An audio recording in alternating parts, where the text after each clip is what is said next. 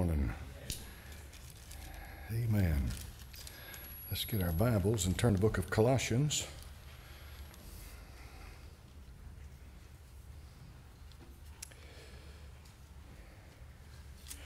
Our Father, I pray for the gift of teaching, Lord. I pray for wisdom. I pray, Heavenly Father, you be with us as we study your word today. I pray this now in Jesus' name. Amen. Okay. In Colossians chapter number 1, the Apostle Paul deals with the Gnostics in the book of Colossians. He deals with them in a strong way. If you notice over here, it says in verse number 19, "It pleased the Father that in him should all fullness dwell." Now, Gnosticism, as I've told you before, is a perversion. If a person calls himself a Gnostic Christian, he's perverting the truth of the Word of God, and he's trying to redefine who the Lord Jesus is. That's what Gnosticism is about. I told you how that when Muhammad wrote the Quran, that he had the Old Testament in one hand, the New Testament in the other, and then he had these Gnostic Gospels, like the Gospel of Barnabas and Gospel of Thomas and books like that. And he appealed to them for his Christology, in other words, for his doctrine of Christ. Now, when I say he wrote the Quran, I'm saying it in the sense that he's the author of it, and his lieutenants, human agencies, penned it down, but Muhammad is the author of the Quran and the Hadith, which is his own commentary on the Quran. And therefore, the Muslim world, the Jesus of the Muslim world is not the Jesus of the Bible. You need to understand that. That's very important. You get into the issue of semantics. And semantics means that when somebody says red, another one says red, your red's not my red. That's semantics. And so when they say Jesus and I say Jesus, we're not talking about the same person. That's very important to understand. If you listen to the news media today, and that's the only instruction you get, you are absolutely going to be brainwashed and ignorant of the great truths that we need to know to combat what's happening. Let me explain this. This is 2015, folks. I've been saved now since 1973. This is 2016. I've been saved since 1973, 43 years. And I have observed how much the church now has changed and how much the government has changed, and I'm saying the prevailing culture in America and around the world.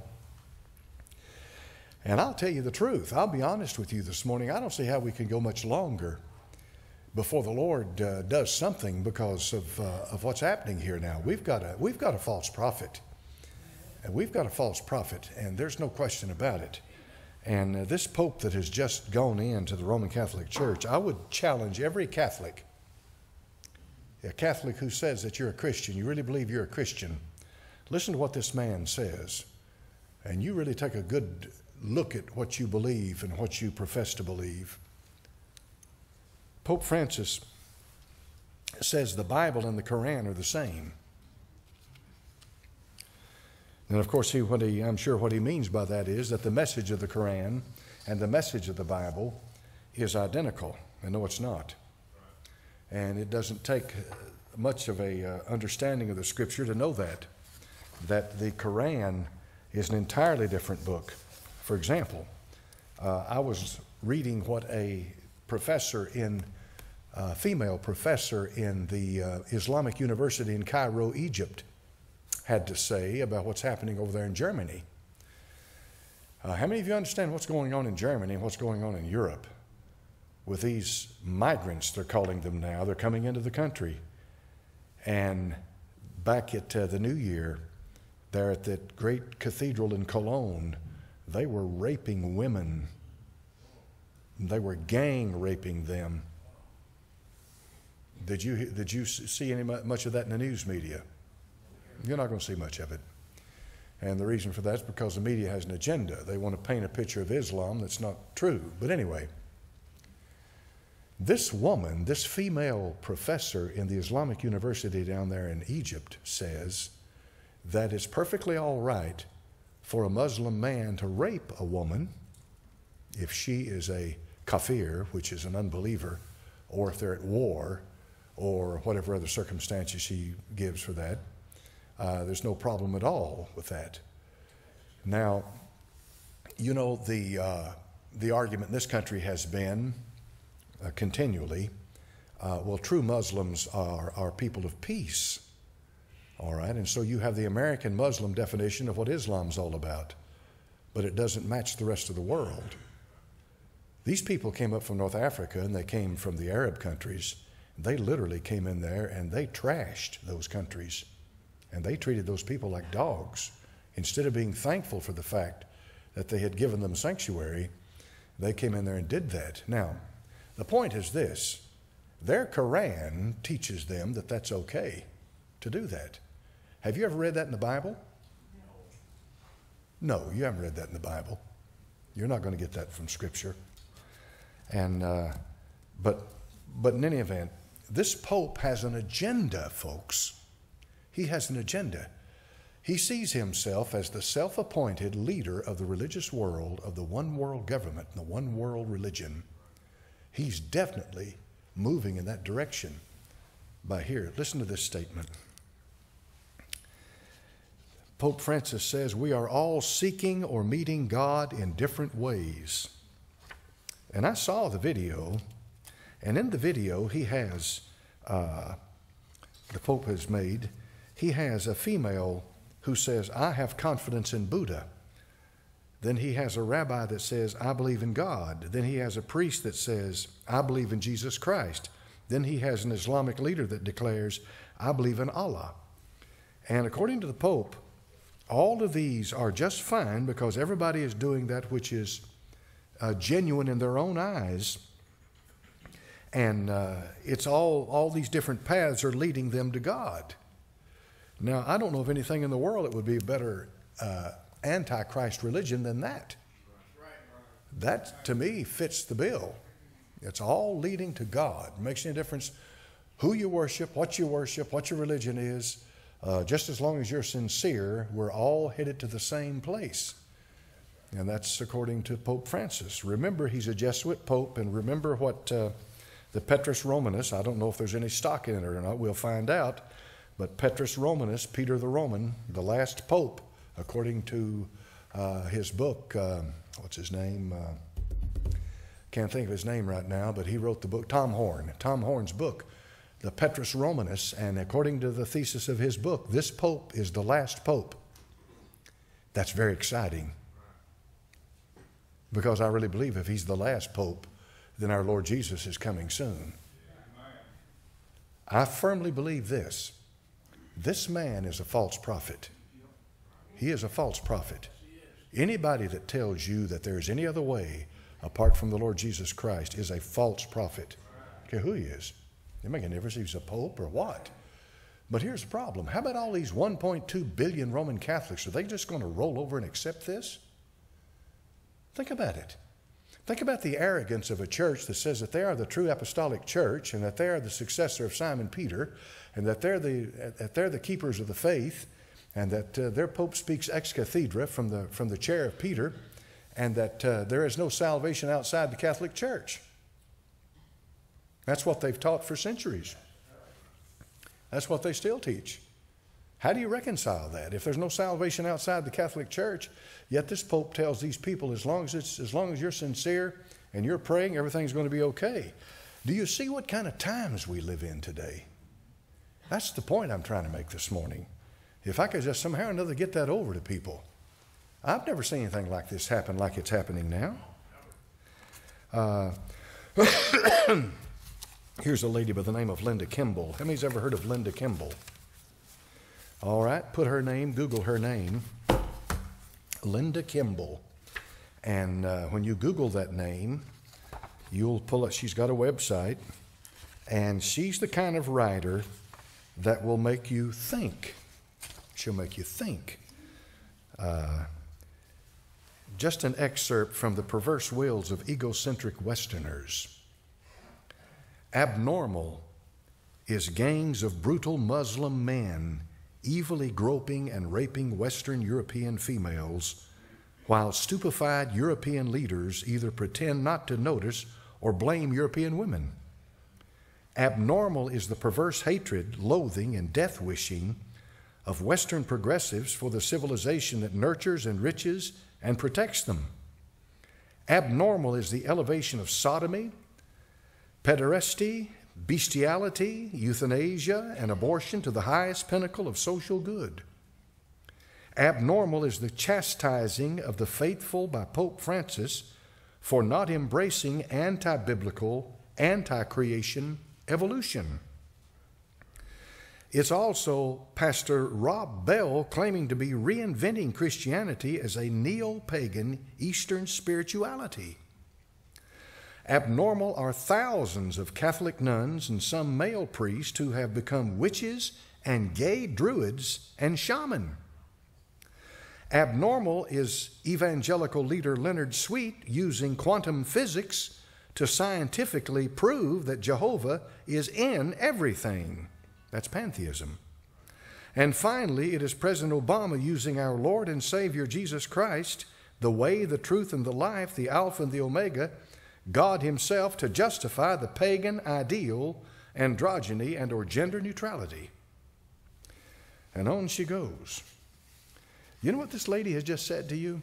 This lady has just said that everything that is happening, the destruction of Western civilization and the way you see it crumbling around you, and believe me, the church has its part in it. It is guilty, the rotting flesh of the so-called Christian church in America. It is guilty to the bone. She is saying that it is abnormal, that God did not make men like that. And that what you're seeing is a product of a mind that is a mindset that intends to bring this world to its knees and then present a Savior to them, and that Savior is going to be the Antichrist. And he's coming. He's coming. The Antichrist is here, folks. He's coming. She's got quite a few articles. She's got one here about the New Age spirituality, Carl Jung, Abraxas, and Baphomet. And if you'll remember, I told you that Gnosticism, when it gets into the doctrine of how it relates to the church, that many of these churches out here, for example, the Methodist Church, so many of them are following Carl Jung, and his name is J-U-N-G. And this man was a demon-possessed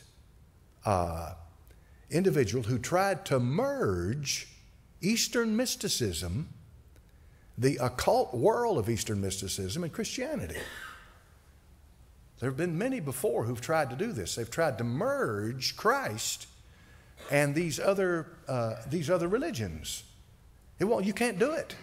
One of the things that proves that the Lord Jesus Christ is unique is the fact that you cannot mix him with anybody. The things that he says are very clear. He says, I am the way, the truth, and the life. No man comes to the Father but by me. But this, what she's saying here is that this Eastern mysticism, this shamanism, this occultism is so widespread in the churches today that when you walk into the average church, you get a veneer of Christianity, but the truth of the matter is what they're teaching in their Sunday school classes and what the people really believe has nothing to do with Christ. That's why there's no power in them. You have a very thin veneer. And the fact of the matter is the veneer is getting thinner by the year. And that's what's going on in these mainline Protestant churches. You remember I told you the other day that 30%, and that's the figure thrown out there, and I don't know if that figure is accurate or not, could be more, could be less, of the Southern Baptist churches, the people in the Southern Baptist churches in this country believe that homosexuality is okay. Now, I heard personally Jimmy Carter, former President Jimmy Carter, say, when asked, how would Jesus deal with homosexuality? Would he approve of homosexual marriage? And he said, oh, I believe he would. He said, I don't have any scripture for that. And I said to myself, no, you don't. No, you don't. But here's the thing. You see how that the scripture is just a kind of a guideline, but you're really left up to your own devices, to your own mind, to your own choices and thinking, that everything's relative anymore. This relativism. So the Bible is not an absolute authority, but it is to me. If the Bible says that it's wrong, it's wrong. But it points out the fact that if 30% of the Southern Baptists, and they're not the only ones, believe me, the emerging church movement, you got them all over the place around here. You've driven by 4 or 5 on the way to church this morning.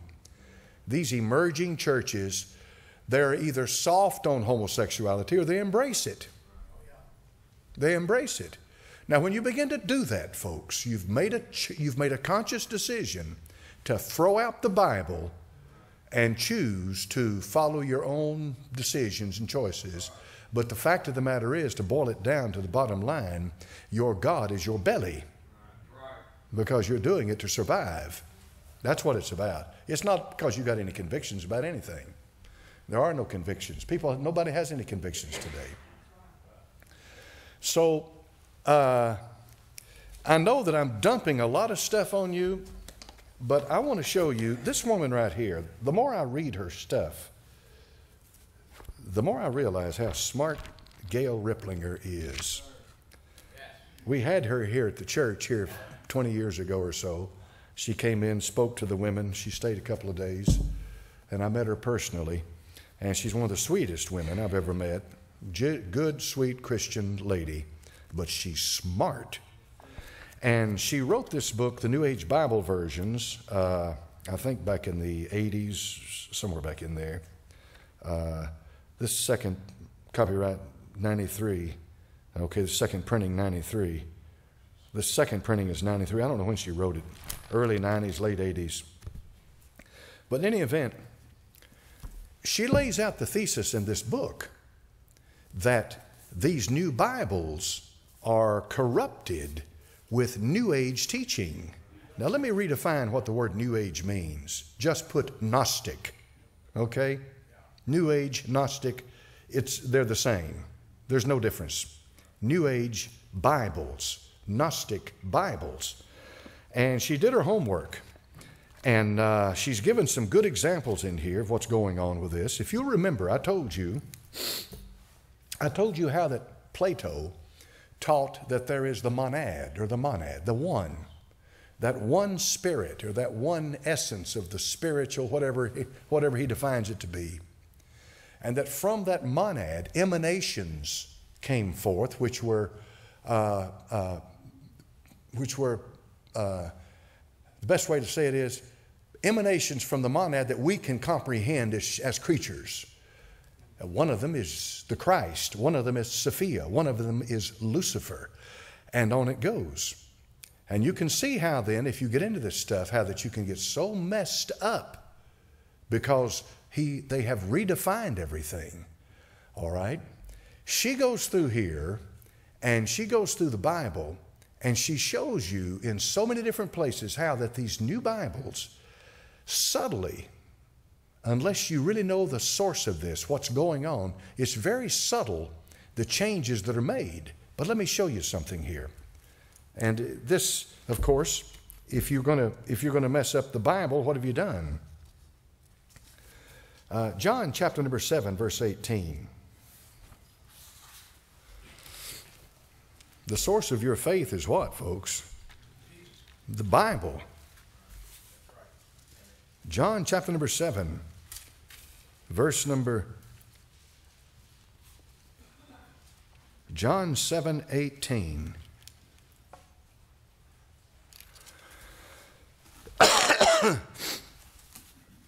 In John 7:18,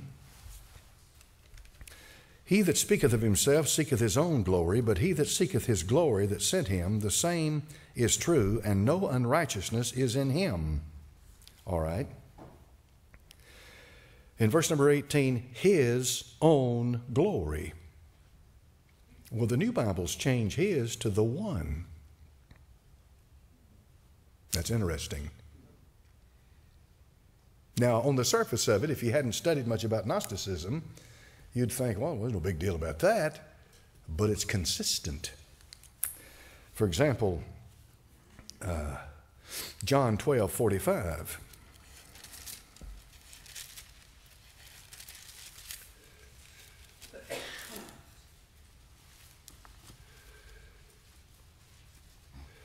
The Lord said, "He that seeth me, seeth him that sent me."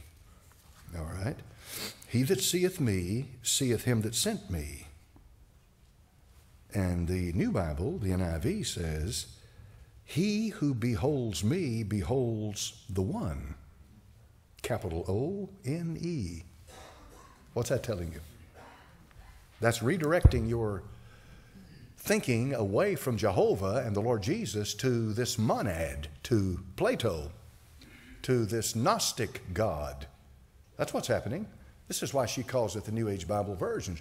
Or you could put / Gnostic Bible versions. Essentially the same thing.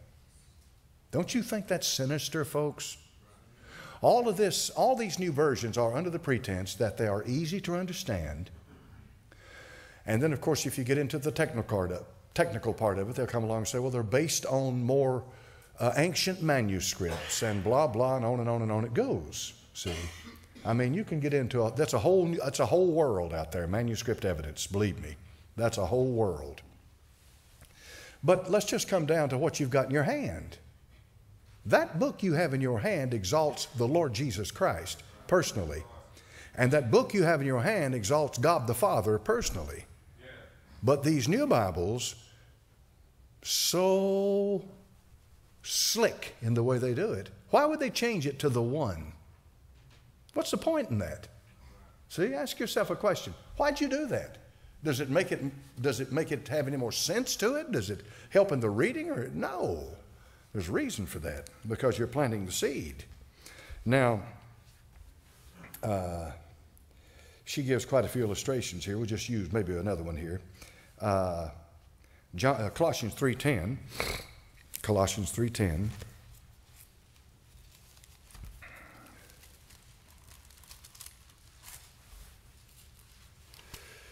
Now, you folks, you've heard me talk about the one so many times in here, so this is nothing new for you to understand that the one is a reference to not God the Father, God the Son, God the Holy Ghost, but it's a reference to Plato's monad and the pleroma, the fullness of all of this manifestations and emanations from the monad. Colossians chapter number 3 and verse 10. And have put on the new man, which is renewed in knowledge after the image of him that created him. So who's he talking about? The Lord Jesus Christ restored the fallen image of God in man. See?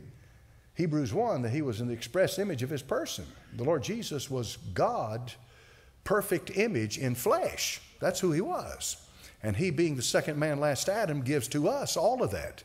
That's ours. So what the Lord Jesus Christ did was restore the fallen image of Adam. Because when Adam fell, his image was tainted. That image was no longer pristine like it had been when God created him. All right. So now we've got here in Colossians chapter number 3 and verse number 10, the image of him. Now here's what the New Bibles say. The image of the one. Now this is only about 3 or 4 references. I've got a good 15. It's on page, if you'd like to get the book, or if you have the book, it's on page 77.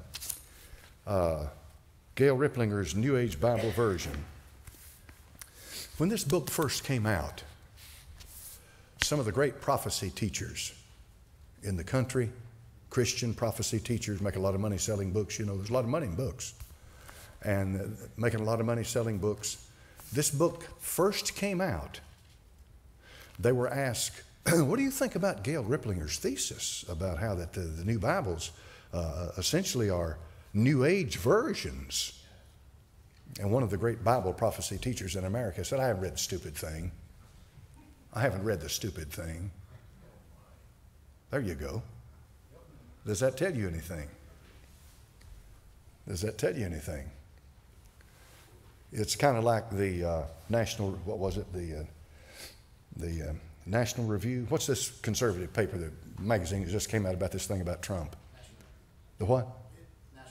National Review. And they just came out and they had, 8, 10, 12 scholars who wrote little essays in there about Trump and blasted him. I'm going to ask you one question. One simple question. These great conservatives that wrote these articles in this National Review about Donald Trump, okay, why haven't they done anything about these 10, 20, or 30 million illegal aliens we got in this country?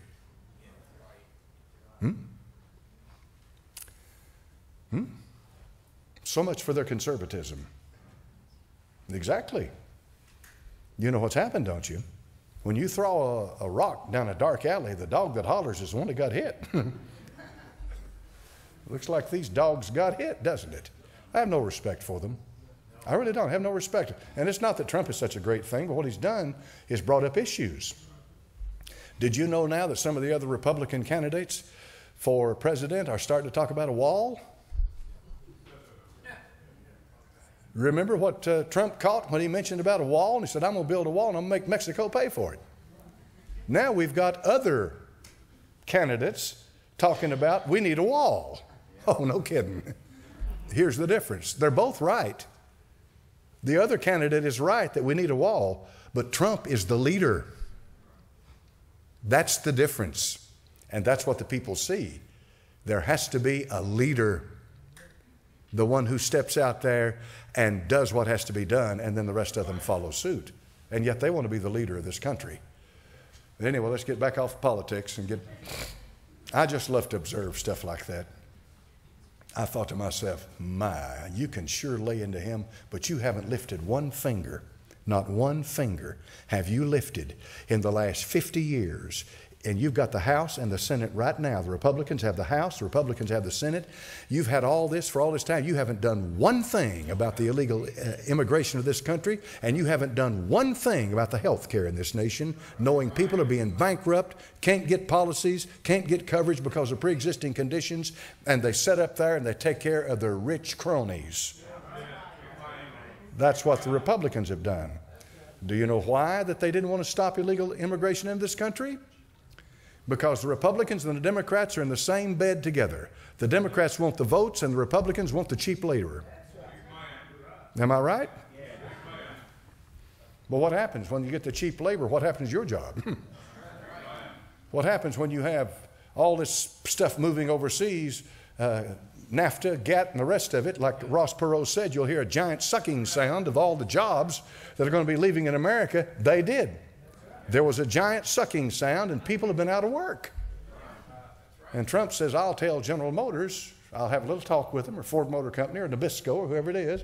I'll have a little talk with them and say, now, boys, you need to be building your car in America. You say you can't do that. Well, just buckle up and we'll see. I mean, he wants to make America great again. Anyway, don't you think that's deceptive? The one. Now, here's another interesting little tidbit. And this is from Gail Ripplinger. It's quite remarkable of her perspective, because I've never read it anywhere else. Chapter 14, she has initiated or in Christ. Now, what this has to do is that baptism, according to the occult world, is an initiation. It's part of an initiation. And whereas if you're baptized here in a Bible-believing Baptist church, you're not initiated into anything. It's an indication of what's already happened for you. If you're not saved when you go into that baptismal pool, that pool's not going to save you, folks. For by grace are you saved through faith, not of yourselves. But she says that these new Bibles are changing the perspective of baptism to initiation. And notice the quote here. She's got a good quote. Let's see if I can find it. Here it is. Now, this guy is supposed to be, Howard Irvin is the professor at Oral Roberts University.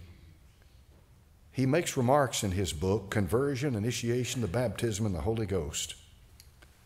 And here's what he says. The initiatory role of water baptism is Christian initiation. Apart from the water rite, the metaphors have little meaning. The ceremony is substantively more than symbolic, it is sacramental. The perception that Pentecostals and sacramentalists share a common worldview is correct. The baptism in, filling with, gift of the Holy Spirit is therefore subsequent to conversion and initiation.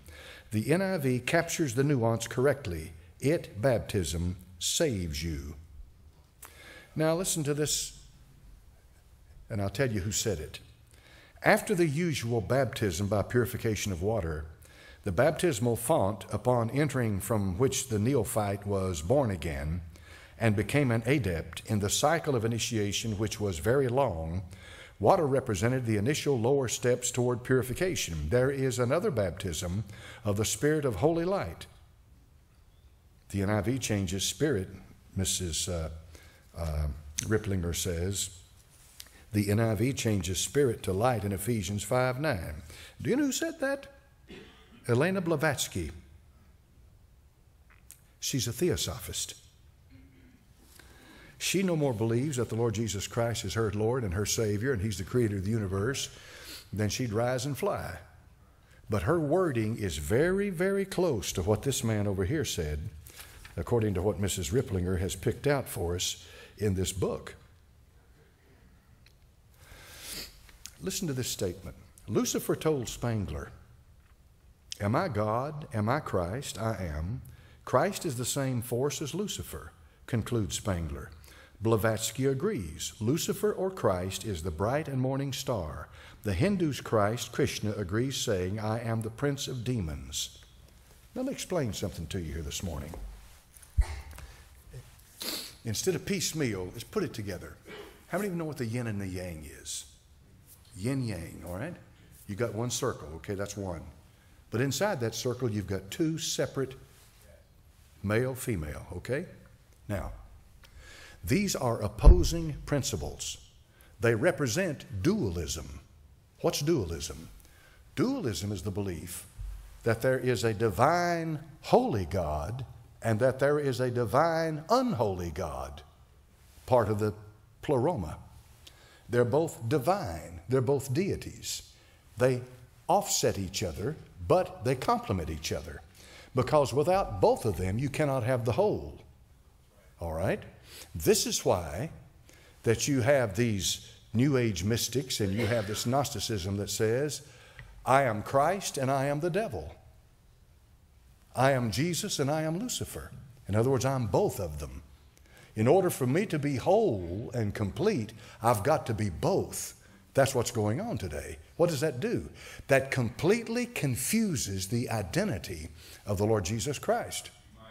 He is not evil and wicked and vile and corrupt. He's holy and righteous and undefiled. But you can see their thinking now. Now let's make a practical application of it. Have you noticed how that all these new Bible dictionaries are changing and confounding the identity of Lucifer? Do you know why they're doing that? They're doing that so they prepare you to receive Lucifer. You can receive Lucifer on one hand and Christ on the other hand and merge the two of them together and you'll be complete. That's exactly what's going on today. They call evil good and good evil. They have completely turned everything up on its head. But they've created this system where people accept this stuff. Now, how do you get there? Here's how you get there. You get there by spending about 40 or 50 years dumbing everybody down where they don't know the Bible. They don't know anything about the Scripture. Then you begin to feed them, spoon feed them, spiritual lessons. And what you are doing is recreating a whole generation of people who are ready to receive the mark of the beast. They don't think like you think. When you talk to the average man out here on the street and you say, you're talking about the Lord Jesus Christ or you're talking about salvation and the new birth, you better be careful. He may stand there and agree with everything you said, but he doesn't a bit more believe what you believe than a man in the moon. You've got to be wise today. when you're dealing with this kind of thing. So you have dualism, which says that there is a good God and a bad God. But you got to have both of them to complete the whole. So you get this kind of teaching today. These emerging church preachers. I'll be good for a while, but then I need to be a little wicked too. Did you know they're preaching that? I've got to be righteous for a while, but on the other hand, I've got to do a few things here because I need both to make me whole and complete. That's the kind of stuff you're getting. Now, where do they get that from? They got that from the thing I'm talking about, dualism, and they got that from the basic foundational teaching of Gnosticism and all of this stuff that Gail Ripplinger pointed out in her book and that I've been trying to bring to you in Sunday school. It's easy, real easy, to try to stay back where you were 50 or 60 years ago when people went to church and they sang about the Lord Jesus and they sang about the blood and they sang about salvation and everybody knew what they were singing about and everybody was in agreement about what they were singing about and everything, they were all singing about the same thing. But it's not like that anymore. Everything's changed. So you have got to be, you got to educate yourself. You got to be up on what's going on so that you can be prepared when somebody comes and starts talking to you about, oh, listen, the Christ came upon me and I've had this great enlightening spirit come into my life and you wouldn't believe how he has changed my life. And let me just tell you a few of the secrets that you need to know and you can learn what you can walk down the path that I've gone down and you wouldn't believe the freedom that is available to you. And I have felt such a wonderful spirit since I entered into this relationship. And on the surface of it, it sounds good. But it's all lies and deception. There's one thing that usually it's a pretty dead giveaway. You don't hear much of it at all. And I see very little of the word S-I-N. I hear very little of it. In reading Gnostic literature and reading about the New Age movement and all this other stuff, there's very little about sin. And here's why. If you start talking about sin, then you need a redeemer. And there's only one Redeemer. And there's only one place of redemption. And that's the cross. And Gnosticism doesn't like the cross. And as I've told you before, Muhammad in the Quran plainly states that the Lord Jesus was not crucified. Where did they get that from? They got that from Gnostic Gospels. They got that out of the first century. That's where they got it from. It teaches that he was not crucified. Now, what have you done? If you say he wasn't crucified, then you've denied the atonement. Because it was at the cross that the Lord made the atonement. The blood atonement, the blood covenant was ratified at the cross at Calvary. It was brought into being. Without the death of the testator, the testament is not a force. There is no New Testament, folks, until the Lord Jesus Christ goes to the cross and there dies and sheds his blood, and that blood that was shed on the cross is the basis of the redemption of mankind. And it's the blood covenant. It was the covenant of Calvary. But if you deny the crucifixion, what have you got from, what are you going to do about your sins? It's okay, just go rape all the women you want to rape. That's what they've got in there, the idea. There's going to be quite an upheaval over there in Europe. And you need to watch what's going on. This thing's not over. It's just started. And these people, they'll start forming their own groups over there in Germany. These young men will get out and they'll get into vigilantism if necessary because the government won't do anything about it.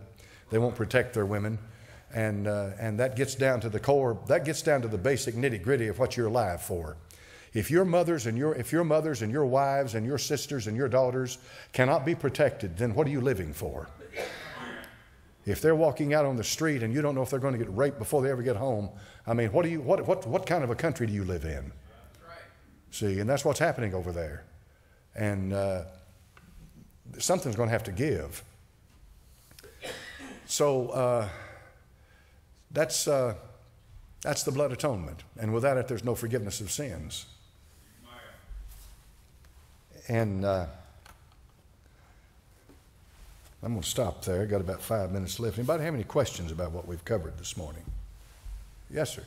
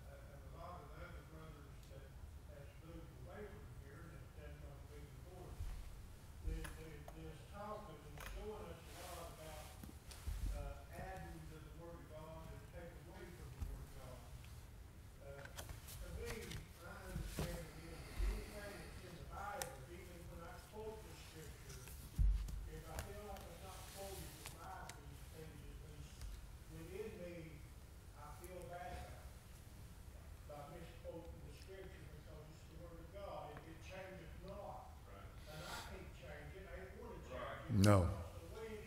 Right.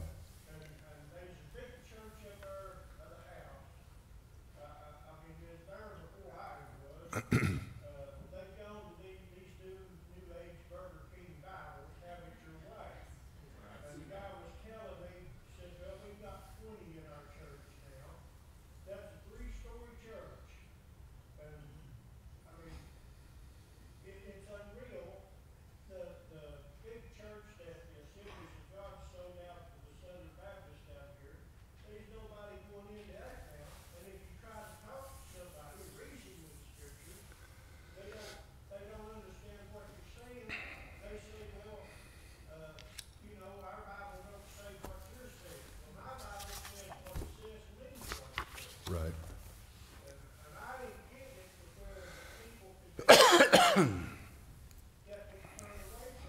But you see, they've accomplished their goal. You got your Bible, he's got his Bible, this one's got his Bible. So which Bible's the authority? There is no authority, so it's relativistic again. Relativism. Pardon? Well, absolutely. I believe that. Yes, sir. Brother Bolton?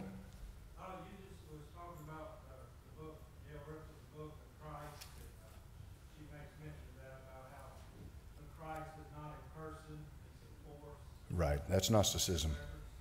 Star Wars, how they have a big deal way back in the 70s of using the Force as Christ, using the Force for your advantage or power. Yeah. And that's how they teach the. I saw an essay the other day on this Star Wars. What's this last one episode called? The Force Awakens. Is that it? Anyway, I saw an essay on that, and it compared the gospel of Star Wars with the gospel of Christ, with the Bible. And it's an amazing thing. It's remarkable at how they have taken the truth of Scripture and twisted it to make it fit their new gospel of Star Wars. And I just quickly brushed through it. I haven't had a chance to do much research into it, but there's a motive behind it. Yes, sir.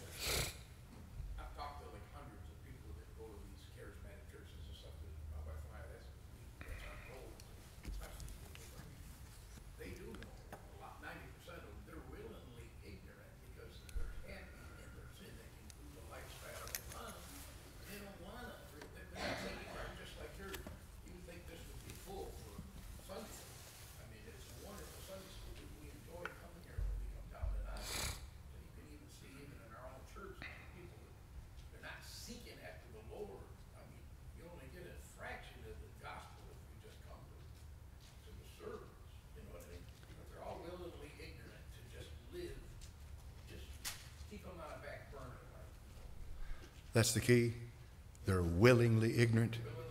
2 Thessalonians 2, because they loved not the truth, but had pleasure in unrighteousness. They have pamphlets. I've seen, they brought me pamphlets, these kids that Yes. go to charismatic churches, and Yes. they have a list of all the words taken out of the King James Bible. Yeah.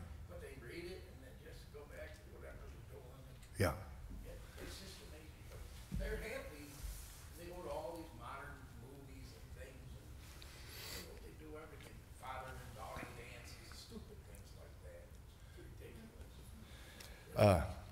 If you will think about what I just said now and take that home and meditate on it, about the yin yang, about the two opposing forces making one, and how that is what's preached from the pulpit today. Sometimes they may not say it openly, but they imply it. And that's the message. And they say it's necessary. I remember, I'll shut up when I say this, the son of one of the biggest evangelists, the biggest churches in this country, the son who is notorious. He is notorious. Every church he goes to, he's a serial fornicator. All right, that's the fact. And every church he goes to, a bunch of homes get broken up. But anyway, someone went to him one time and said, don't you feel bad about the kind of life you're living and all these homes you're destroying and families you're breaking up? And he said back to him, he said, great men have great needs. Now think about that for a minute. And you think about it. Great men have great needs. And you'll see the philosophy that goes into that. You'll see, oh, I'm a great man on one hand, but then on the other hand, I'm this man, and this is what it takes to make me the complete man. That is yin-yang. That is dualism. That is what's preached from the pulpits every Sunday in America. Dualism. And it comes straight from Gnosticism. And we'll pick it up again next week. The Lord's not going to accept any of that garbage. No, sir, brother. Oh, no, sir.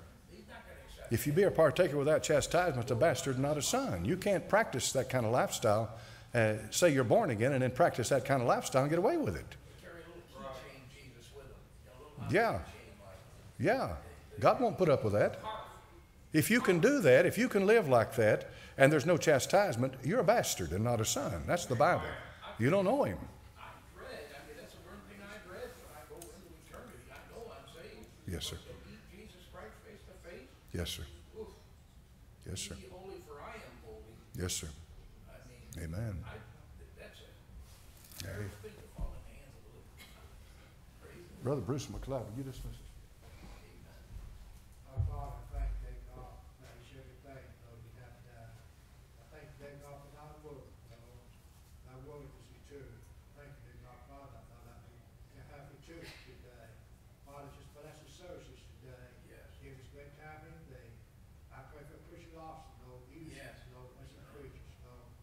Save that soul that might be lost today. Jesus'